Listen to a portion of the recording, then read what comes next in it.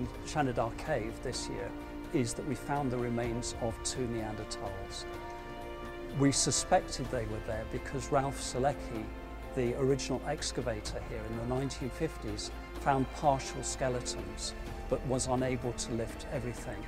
So it's good to have found them first, but second, we found the head of one of the individuals, and very few Neanderthal heads are known, so it is very good to have a new one, and particularly from this most important of Neanderthal sites. What we have here is the skull of a Neanderthal. It's an adult, but we don't know yet whether it's a man or a woman.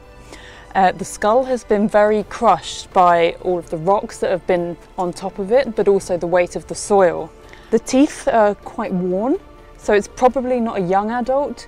We would probably say it's middle-aged, maybe around 40, but that's just a preliminary estimate, and we'll have to wait for the detailed analysis which we'll do once we've removed the skeleton.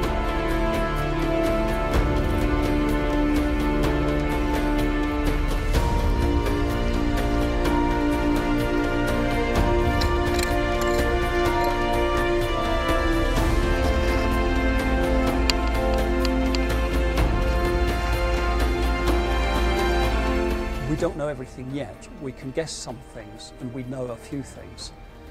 It appears that people were starting to use this cave, probably Neanderthal people, but we're not sure, about 120,000 years ago, maybe a bit more, and that they came back again and again and again and again through time. Maybe we will find more.